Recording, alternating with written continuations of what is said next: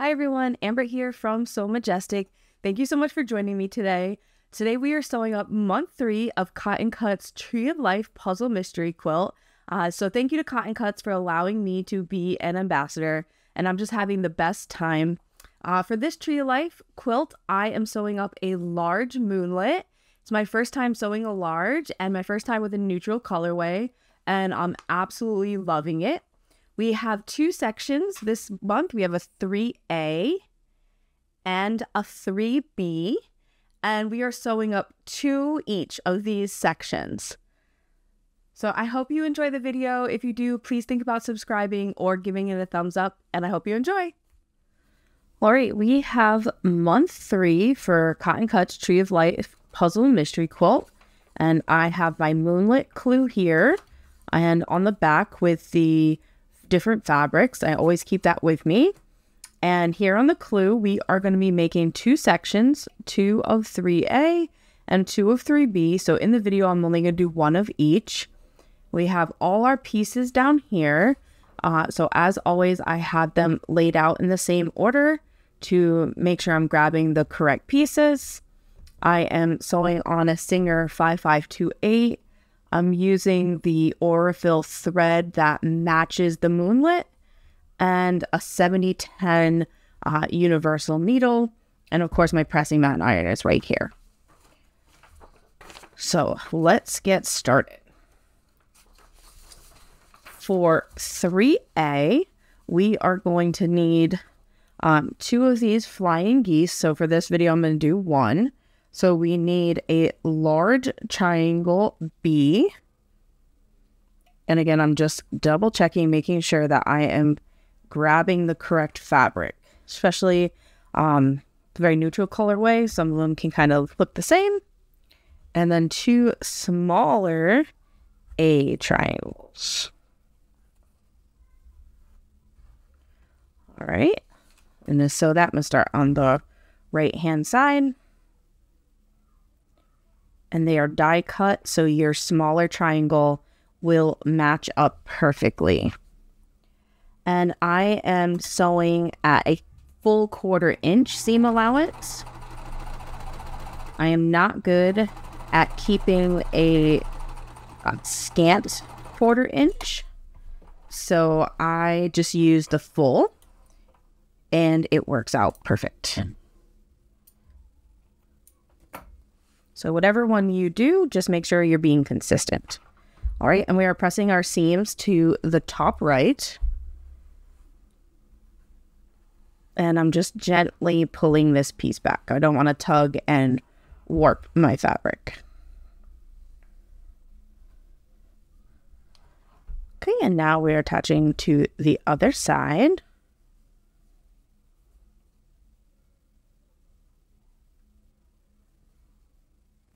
And you can pin or clip it. I'm just holding it right now because the piece is small enough.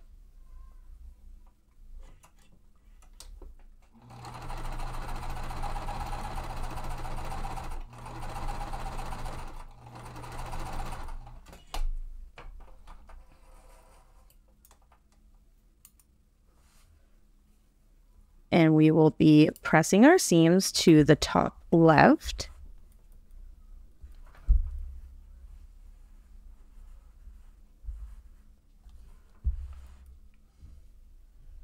And I'm just like giving a little extra press from the front to try to really set those seams. And I'm going to set it aside for a minute because we have a section 1.2 and we need a large C triangle and 2 smaller D triangles. And I have my card right here. I'm making sure that I grab the correct fabric, especially because this colorway is kind of just started. We're only on month 3, so I don't really have all the fabrics memorized. Okay, and we are going to sew them just like we did for 1.1. I'm going to start on the right-hand side, making sure I line them up.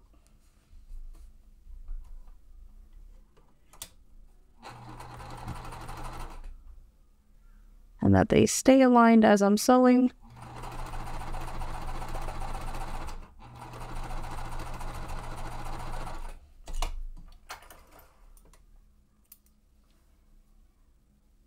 And again, we are pressing our seams to the top right and the top left.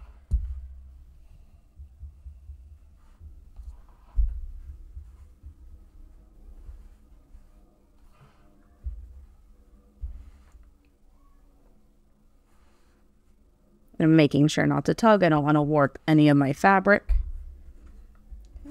And we're repeating for the left side now.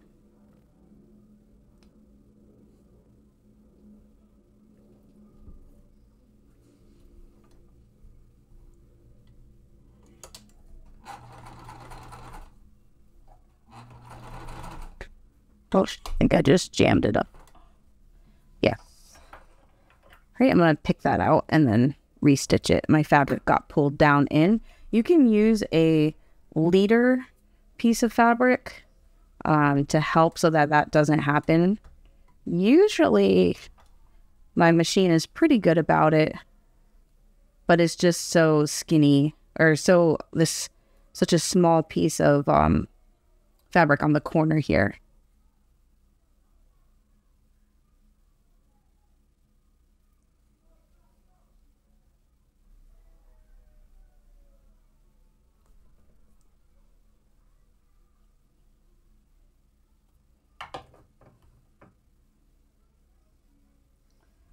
So let's try that again. Start it a little bit further down, see if that helps.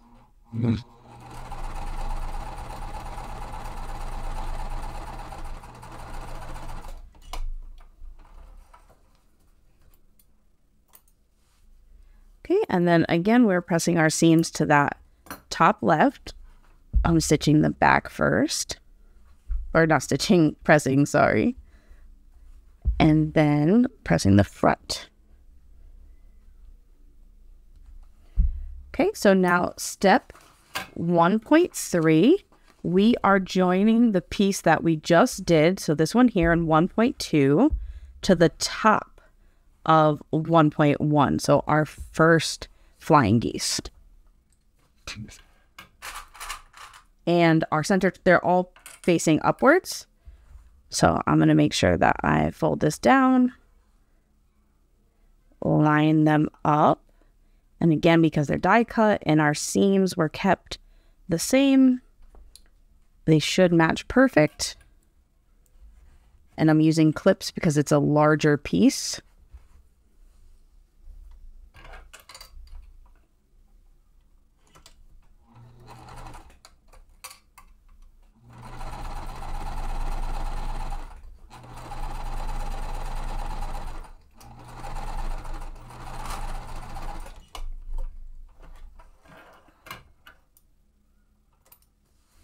Okay, and our seams are going to be pressed down for this one.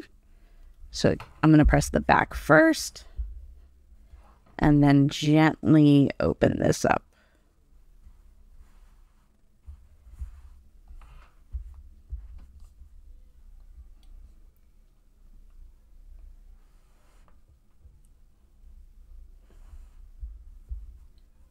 Because they're flying geese, there's a lot of seams matching up, so I'm just giving it an extra press to try to keep it laying flat.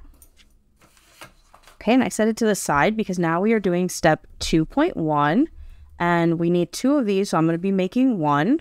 So I need 1 C small triangle and 1 A small triangle.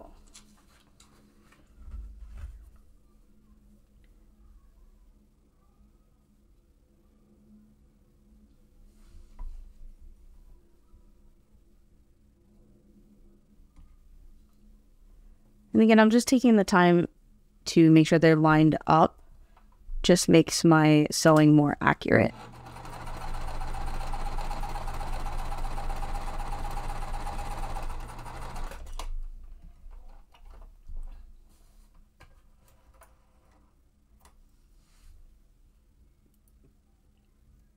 Okay. And then for this one, we will be pressing up towards the right, our C triangle.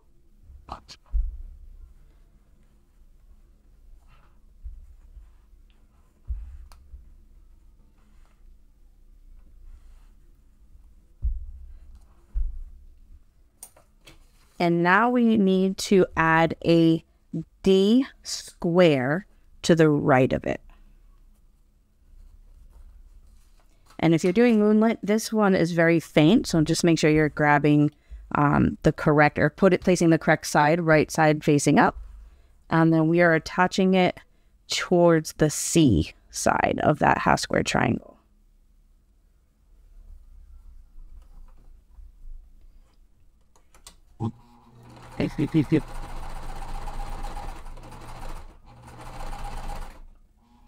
And now I'm not backstitching anytime I sew because these are all getting sewed together. So their seams will get locked when we are putting it all together. But as a bag maker, it took me a little while to get used to that. So don't be worried if you are not backstitching. Okay, and we are pressing towards our D square.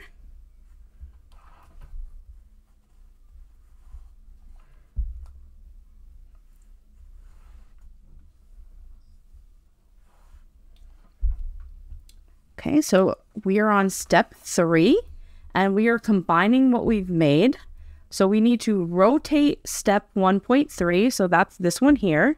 We need to rotate it so that the B triangle is on the left-hand side here and our smaller D triangles are to the right. And then we're going to sew our 2.2 to the top. And you'll know that you did that correctly because your A fabrics here, as in the picture, will be matching.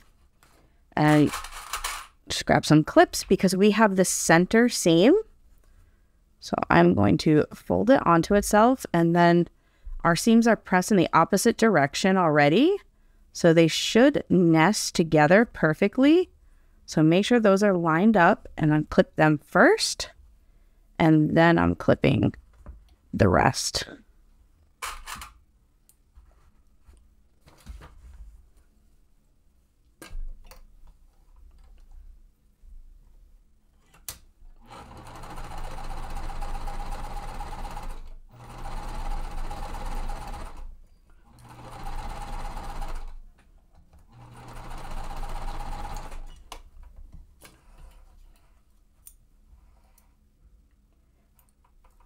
Okay, and for this, our seams are being pressed towards the top, towards the smaller piece. So again, I'm just pressing the back seams first, and then gently opening them up and pressing the front.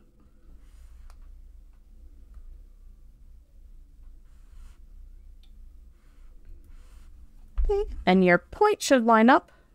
Mine lines up close enough. I'm pretty happy with it. So I'm going to set that to the side for now. And we are on step 4. So we have 4.1 and we need 2 of them, but I'm going to do 1 for this tutorial. So we need a small A triangle and a small D triangle.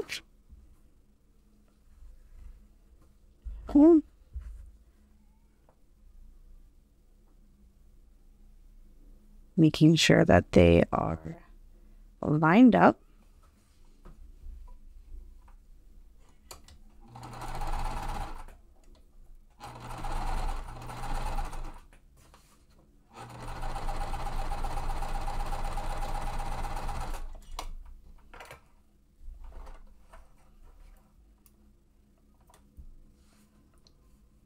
Okay, and then this one we are pressing towards the D fabric.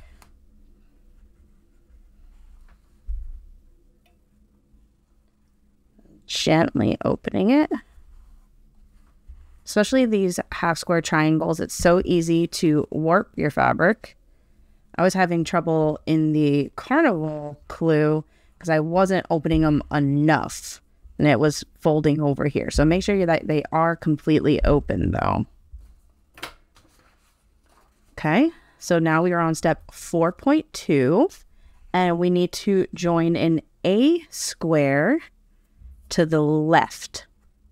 So our A fabric will be matched up with our A triangle. And again, you need 2 of these. So for the tutorial, I'm doing 1.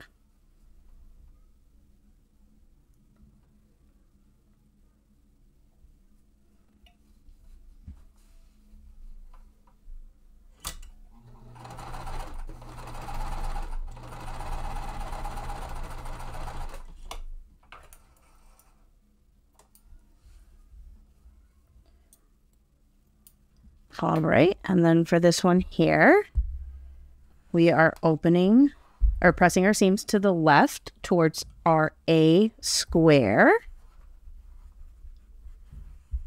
Okay, so we just finished up 4.2, so now we have 4.3, and we need to add a large D rectangle to the bottom.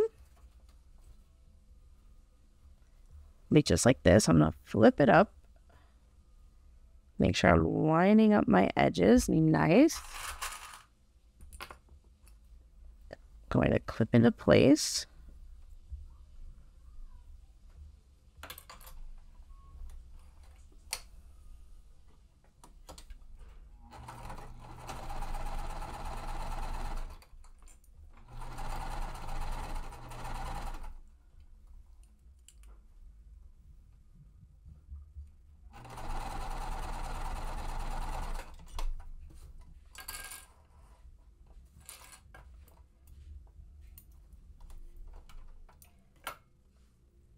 Okay, and our seams are going to be pressed towards that D rectangle.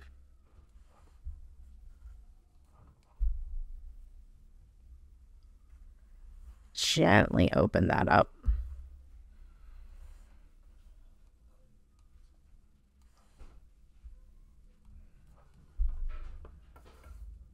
All right, so now we are on step 5. And we are just taking our step from 4.3 and adding it to the top of the step 3 larger piece that we have.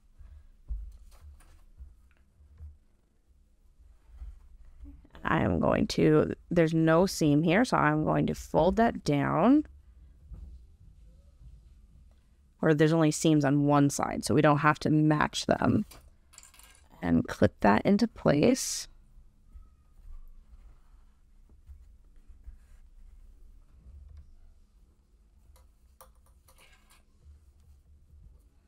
And I didn't say it, but you want to make sure that this first section is still facing towards the right hand side. The arrow is pointing that way.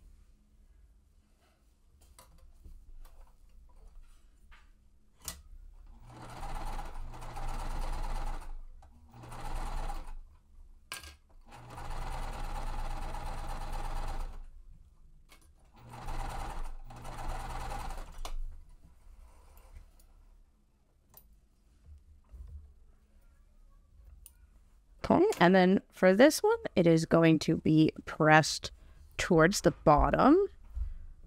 So I'm just pressing the back first, and I'm giving my seams an extra press.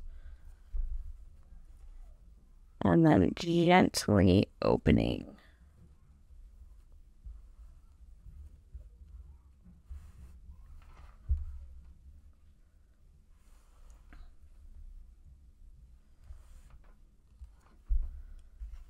All right, so this is our completed 3A section, and you should have 2 of these. Right, I have my instructions here. We're going to start with 1.1, and we need a large D triangle, large D triangle. Make sure I grab the correct fabric. For me, that is the lightest one. And we need 2 smaller A triangles. We're making flying geese again. Okay, let's start on the right hand side. Make sure I'm putting them right sides together and that I have my fabric on the bottoms not upside down.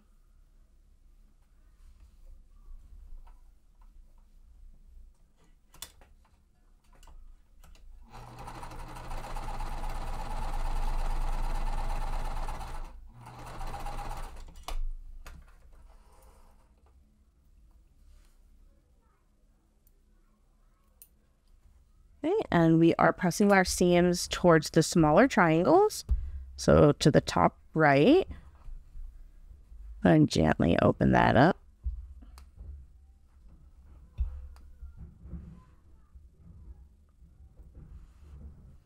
Okay, and then add our other piece to the top left.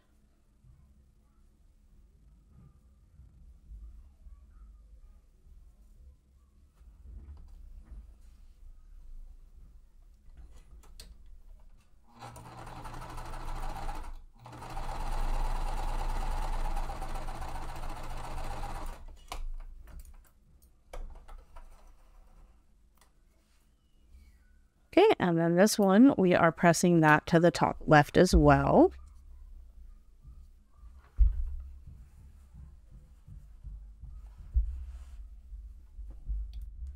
Okay, we are on step 1.2. So we are adding a large A rectangle to the top of 1.1. So I like to lay my pieces out and then flip them onto each other. That is something that I like to do to make sure that I am lining them up correctly and that they are going to fold together and I'm going to sew the correct side.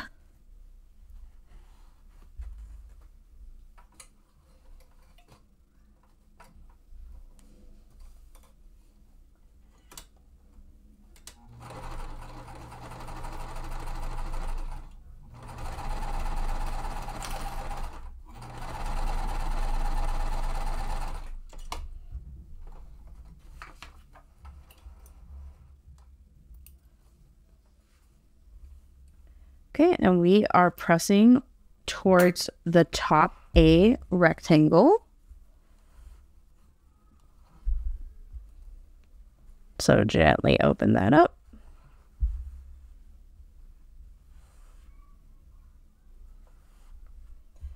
Okay, and we're going to set this aside for a minute. And now we're on step 2. We need a large D triangle and 2 smaller C triangles.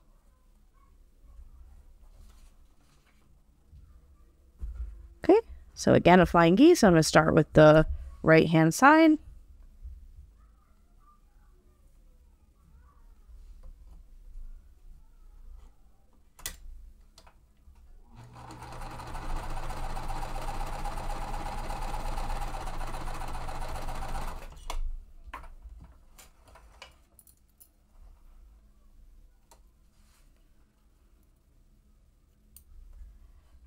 Okay, and we're pressing towards the top right.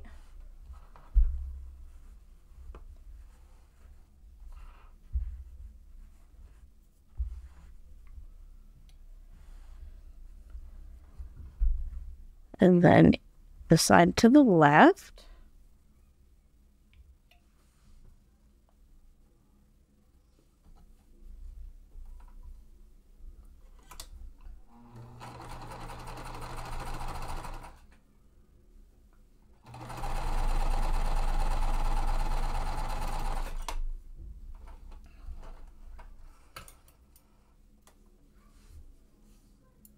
Okay, and we are pressing our seams to the left on that one.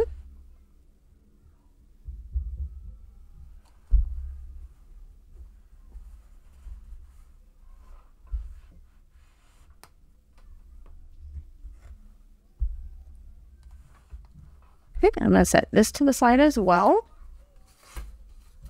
So we have step 3, and again, there's 2 of them. I'm making one for the video. So we need a large F triangle and 2 smaller A triangles. We have lots of flying geese this round.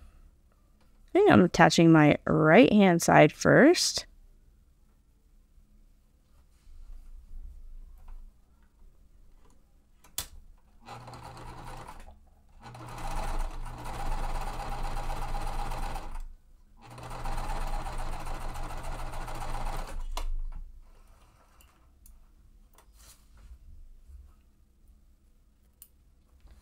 Okay, and we're pressing them open the same way as before. So to the top right.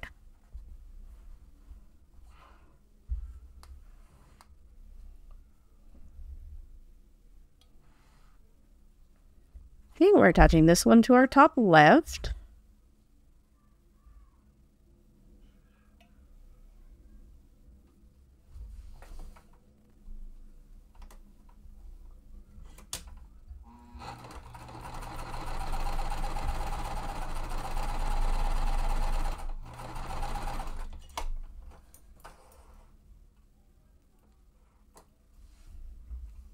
And again, we're going to press our seams here to the smaller A triangle, so the top left.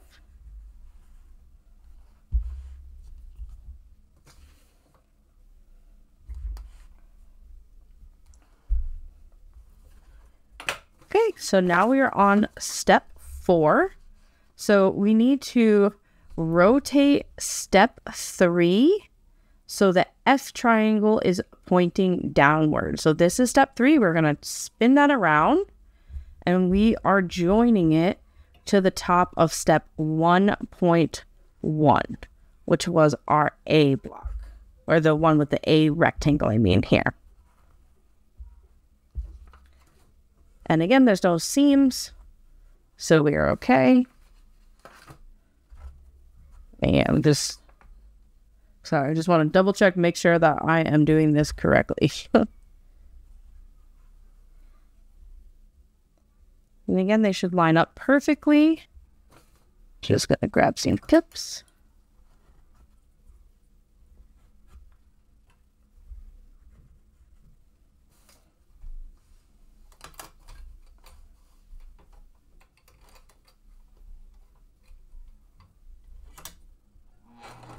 Pick up.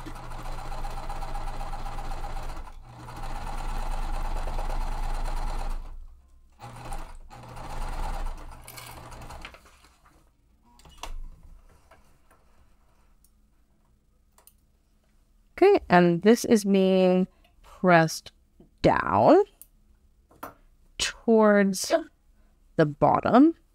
So I'm going to actually press it from the back like this.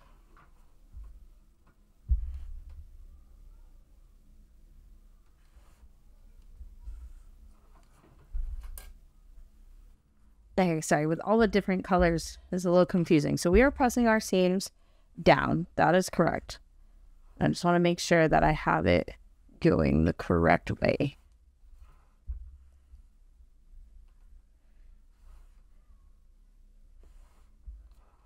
Perfect.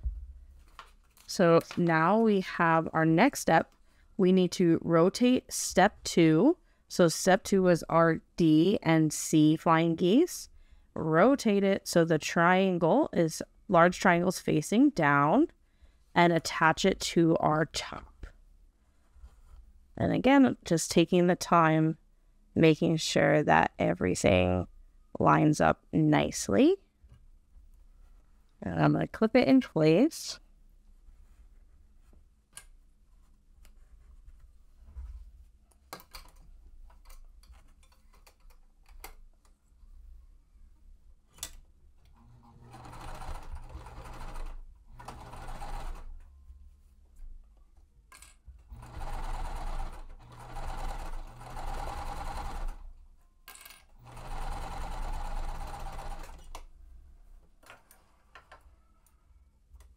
Okay, and then this one, our seams are also being pressed down. So I'm going to press that from the back and then gently fold it open.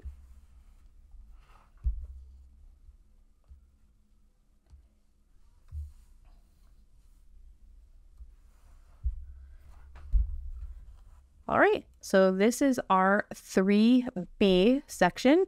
and you should have 2 of these. All right, we have just finished up month 3 of our Cotton Cuts Tree of Life Puzzle Mystery Quilt. I hope you enjoyed the tutorial. Don't forget to post your photo with your Flat Nancy in the Cotton Cuts Facebook group for a chance to win. I'm going to link the Facebook group in the description as well. So I hope you enjoyed. Please consider subscribing or giving me a like. It helps my channel grow and I appreciate it so much. See you next month. Bye.